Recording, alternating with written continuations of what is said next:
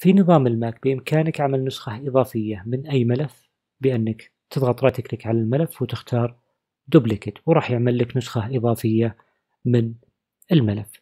وبإمكانك بطريقة أخرى وأنت تشتغل على الملف إنك تروح الفايل في الأعلى وتختار دوبليكيت، ولو ضغطت على زر الأوبشن فراح يظهر لك خيار سيف از اللي معروف في أجهزة الويندوز، وبإمكانك عمل نسخة إضافية في أي مجلد أنت تختاره.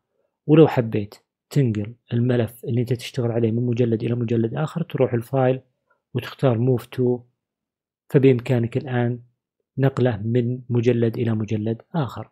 وبإمكانك بكل سهولة أيضا أنك تروح للأعلى وتختار السهم اللي نازل على تحت، فبإمكانك تغيير اسم الملف اللي أنت قاعد تشتغل عليه وحفظه في أي مجلد آخر، وراح يتم نقله إلى المجلد اللي أنت اخترته. أتمنى التلميحة عجبتكم، يعطيكم العافية ونشوفكم مع فيديو قادم.